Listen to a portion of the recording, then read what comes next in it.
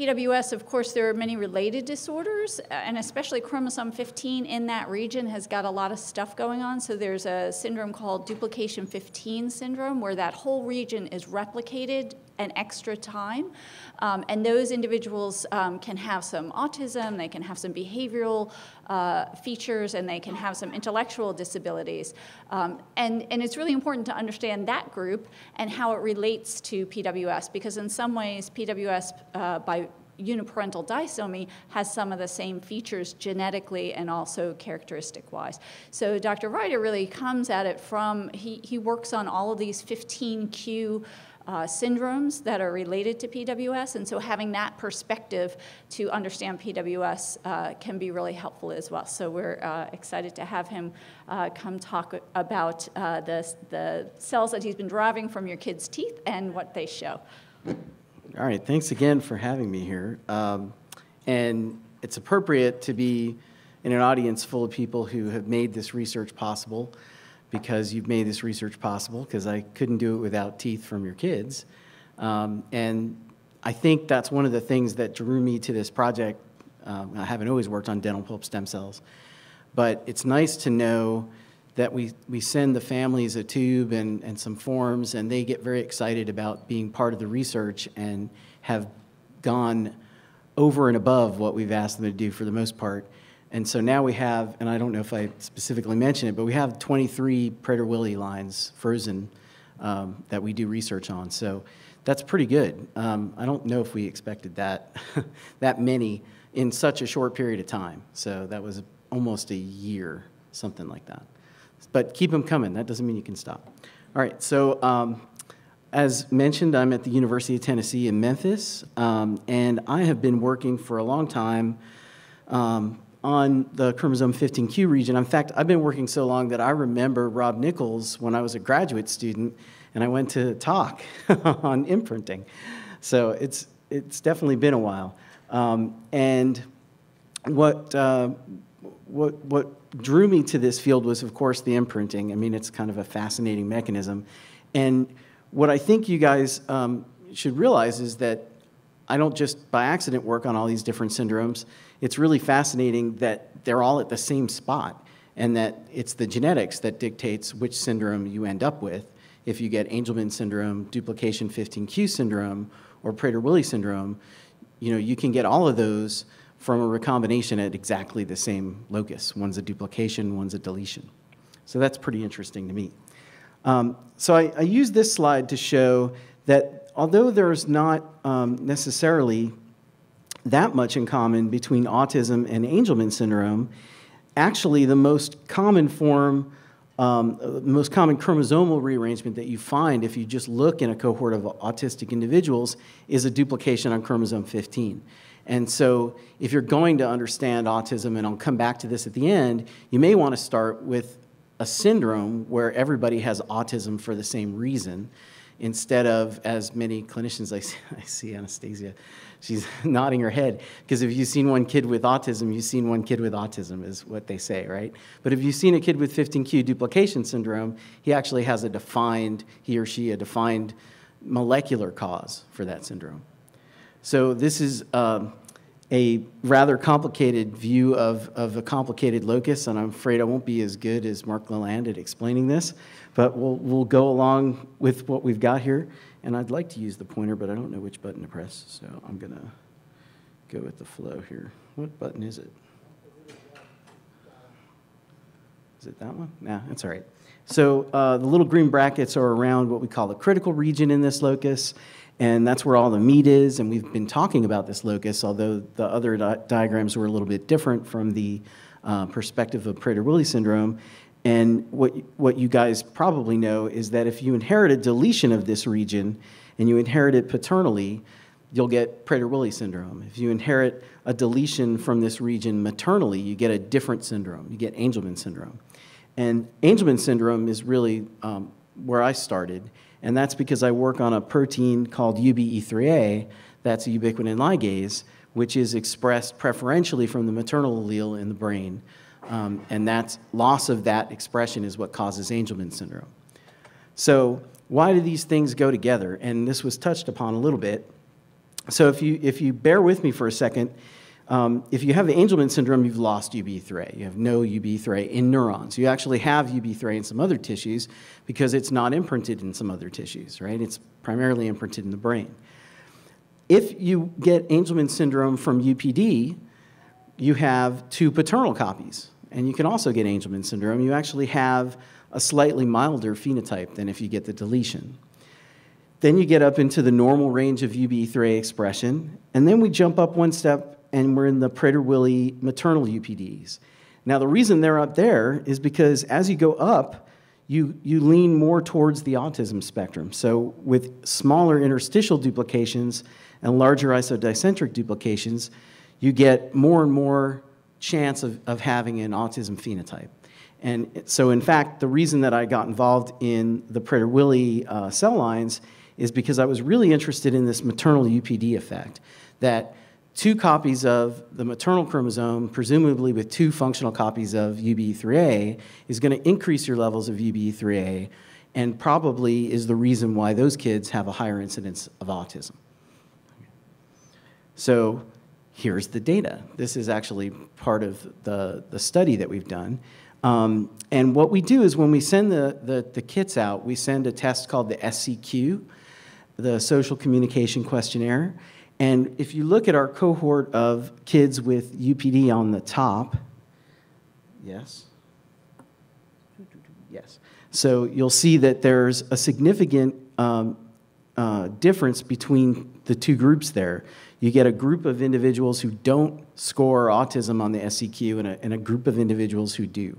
And there's a definite separation in scores. Clearly there's an enrichment for autism. On the bottom, you'll see how many, I can't read from here, 12 Prader-Willi deletion cases. And in those 12 cases, nobody had autism. So we actually had nothing to compare the deletions to. So it was a true enrichment just from doing the SCQ in these kids with UPD. So we're pretty confident that we're getting close to what we need, which unfortunately we're not quite to the point where we're ready to do large-scale sequencing on these guys, because we have 4 autism-affected UPD cases, and we have enough unaffecteds, but we need probably 6 for us to go ahead and do the gene expression. So if you've got a child with UPD and you'd like to be part of the study, all they really have to do is have a loose tooth, and you contact us, and we'll send you the kit, and it's all easy. You don't have to do very much except catch it right when it comes out if you can. That helps a lot. So why are we catching teeth? What are we doing with them? So many of you may not know, and I didn't know, that there was a really rich source of stem cells inside dental pulp. And in fact, the teeth that normally fall out, you know, the exfoliated teeth, are actually a really rich source of these stem cells, even better than adult teeth. And since the teeth are falling out anyway, we figured we might as well go for it and collect these teeth. And it's been very successful because it's fairly straightforward to take a tooth, when we get a tooth in the lab, to break it open and grow. We really just grow the cells that are in there, and the stem cells take over the culture, and they actually end up looking like this. So on the left side is a mostly confluent culture of dental pulp stem cells. And they tend to look kind of like fibroblasts. They just spread out and flatten on the dish. On the right side are DPSCs that we induce to become neurons. And you might not be able to see on phase contrast, but some of the cells have projections coming off of them and have a shape that looks kind of neuron-like. So to show you that better, we did some staining, and it's a little more obvious when you look. On the left side, you see the DPSCs. They're sort of flat. And on the right side, you see these cells that start to look like neurons. But in this culture, we also have glial cells. And that's actually a pretty important point because your brain has glial cells in it too. So this is a mixed culture. It's not a pure culture of one type of neuron. It's a mixed culture of neurons that act and seem to be neurons, but it's always going to be really difficult to prove that they're the same as the ones that came out of, you know, a brain. So what we figure here is that if we have the ability to collect enough DPSC lines, we'll at least be able to approximate what happens to neurons in the disease state, versus controls. And that's really the goal. So the main goal of the grant, and I've taken the aims out because I tried to make it so that we could talk a little more basic about it, was that we were going to look at these DPSCs and try to do a technique called RNA-seq, which is to sequence all the genes being expressed, and to look at individuals that had autism versus those that did not have autism but had the same type of Prader-Willi syndrome. They both had uniparental disomy. In addition, we want to look at kids with Prader-Willi syndrome deletion class versus control. So that's two different sets of experiments that we want to do RNA-seq on. And we've been making some progress on this, and we did a pilot experiment I'm going to show you some data for, where we did something called a microarray. In fact, we did two different types of microarrays. Instead of jumping right into the RNA-seq, which is tempting, but you don't want to do if you don't have enough samples to really prove anything. So we did a preliminary experiment with 4 deletion and 4 control, and I'm going to show you some of that data. But I also am going to show you some really, really recent data from a collaboration with Dr. Stefan Stamm at the University of Kentucky. And we shared the cell lines with him, and in fact, we grew up the cells for him and did some experiments for him, and I'll show you why we're doing that and what we found. So as I said, we haven't dug deep into the RNA-seq yet because we want to wait until we have enough samples that we can prove differential expression. But 4 is probably enough for us to do the microarray and get an idea what's going on. So we did a combination of microarrays. We actually looked at mRNA expression, which is the code for the genes that codes for proteins. And we looked at something called miRNAs. I don't know if you guys know what miRNAs are, but those are called microRNAs, right? And microRNAs regulate a lot of things.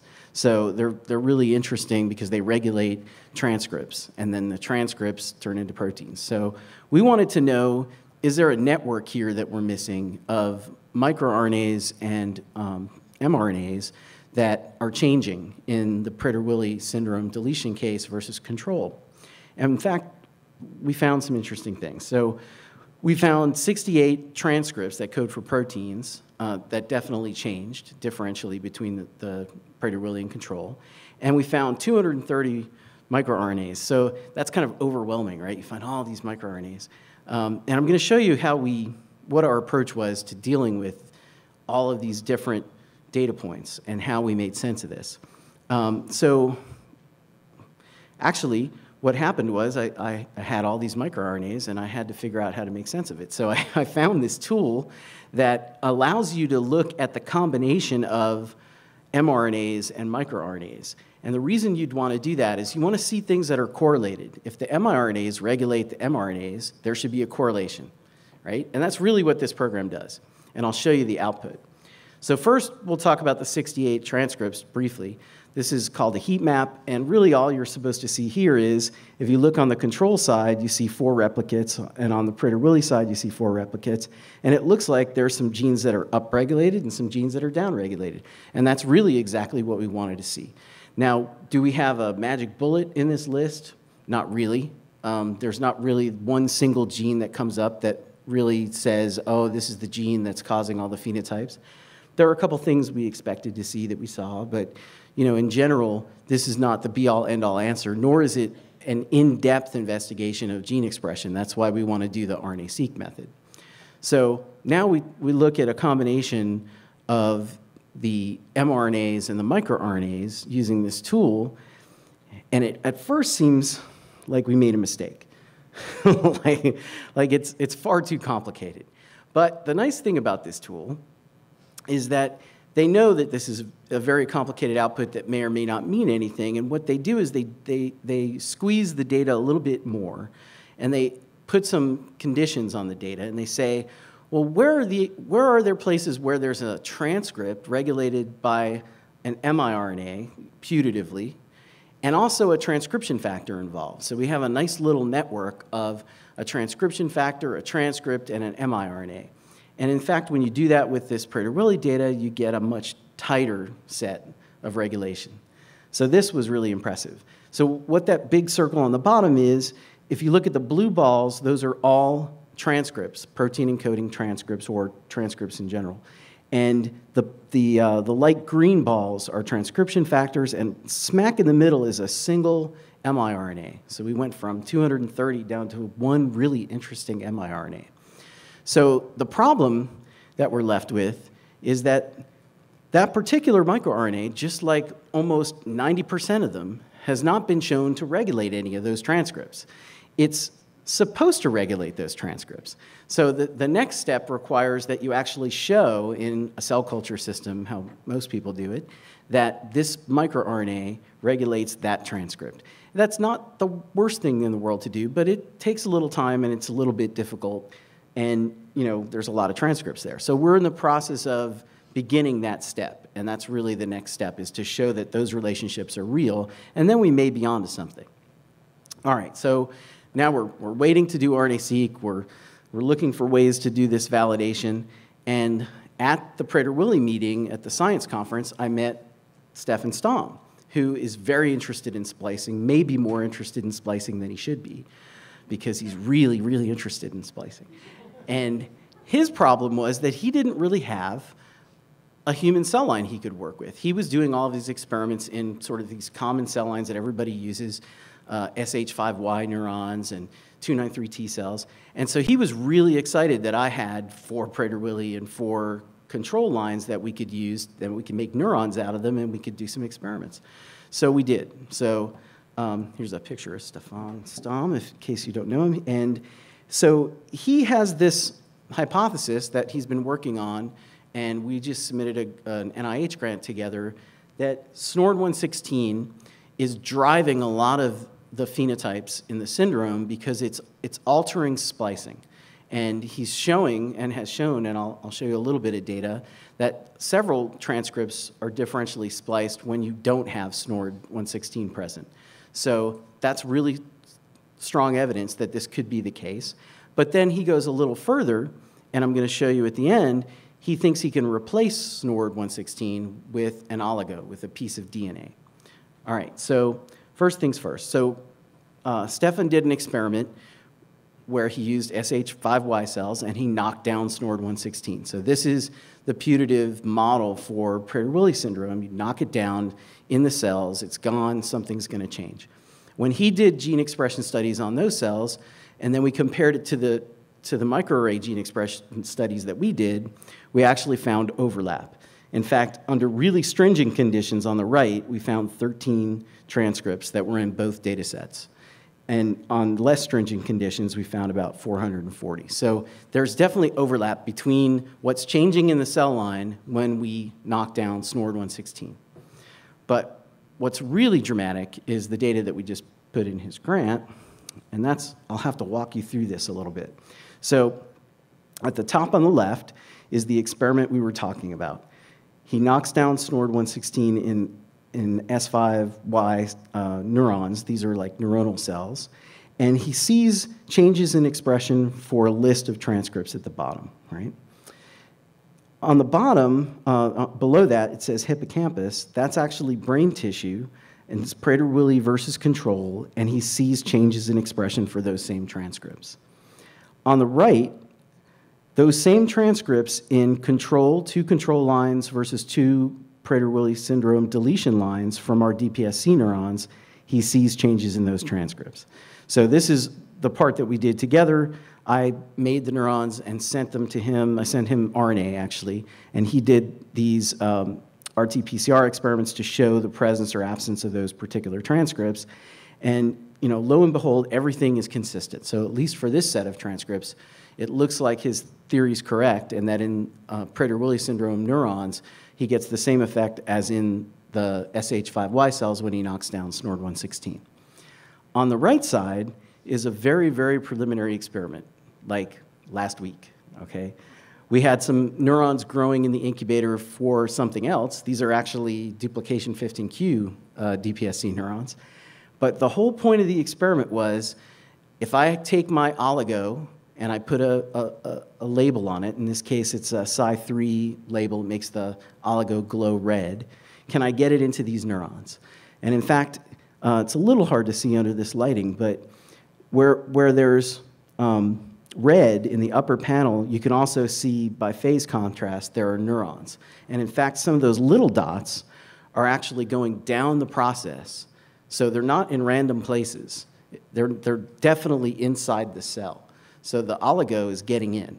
So now the next step is obviously if we get the oligo in, does the oligo alter gene expression for these transcripts that we've shown are changing when SNORD116 is not there?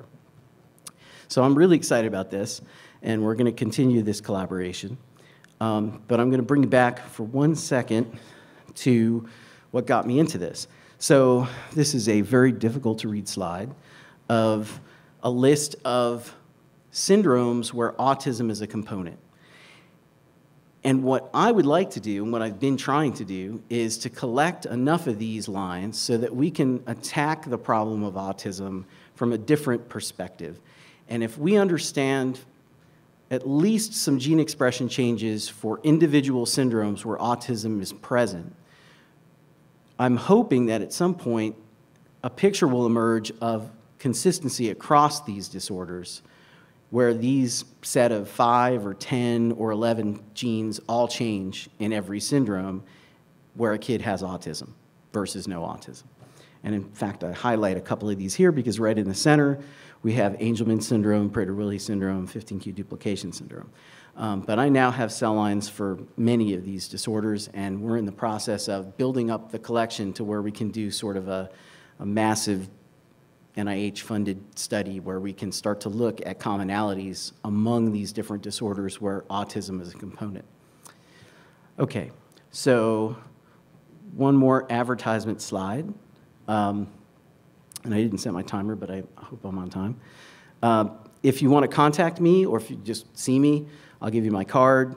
The best way to contact me is by email. If you email me, then we can start the process of a conversation about the genetics report because I have to have a genetics report for me to go forward to send you a kit. It's part of our protocol.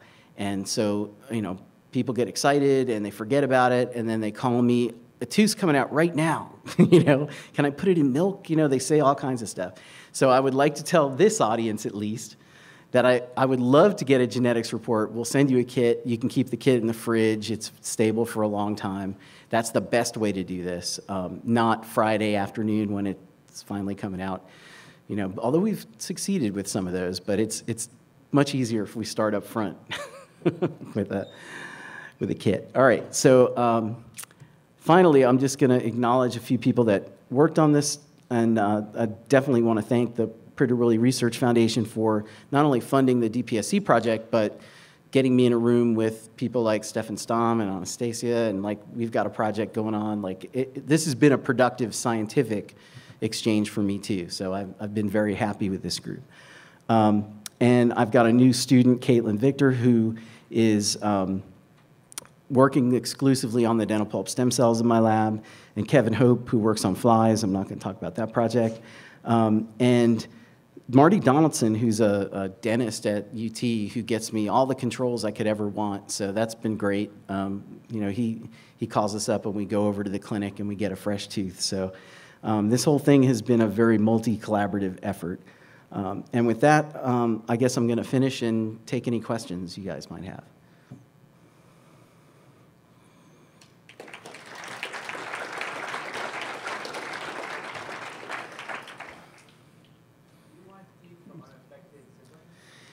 You know, that's a really good question. So I do.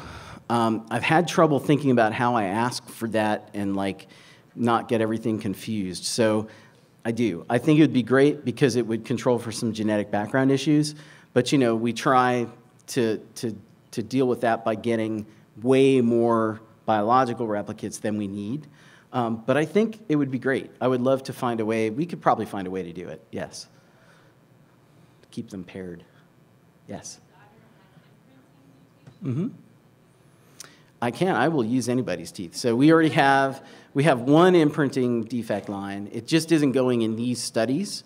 But really, you know, we run a repository for dental pulp stem cells for all these syndromes. So the reason that it would be great to get her tooth is because there are other people who probably want to work on that, and we'll have in hand like 4 or 5 DPSC lines ready to go. So it's really the best way to go. We're definitely interested. Would you take multiple teeth from the same child? Because they don't always grow, unfortunately, or sometimes they'll be contaminated, or so. Yeah, we have a system in the lab. It's A and B and C for the same number. Yeah. Do you get RNA from anything else besides teeth? I know we have a lot of banked RNA. We've already phenotyped it, ADOS, SCQ. Where'd it come from? That's a good question. It's from blood. Blood can be difficult. Yeah, it's like, I don't know what I would do with that. And the upfront cost in doing RNA-seq is enough that we're not at that point yet.